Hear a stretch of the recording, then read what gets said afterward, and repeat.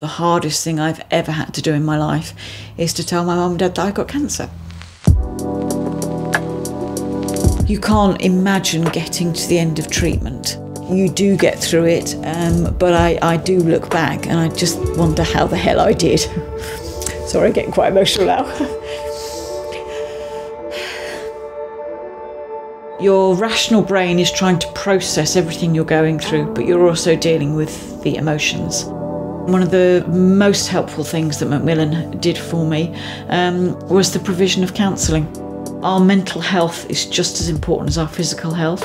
I absolutely would not have recovered to the stage that I have, mentally and emotionally, if it was not for that counselling. I've done yoga on and off for years, and I had been getting more into meditation and mindfulness, and I feel so much better. I want to live my life as well as I can.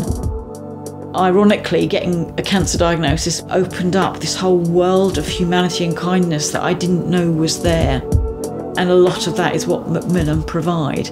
There was a great comfort in knowing that Macmillan and the support was there.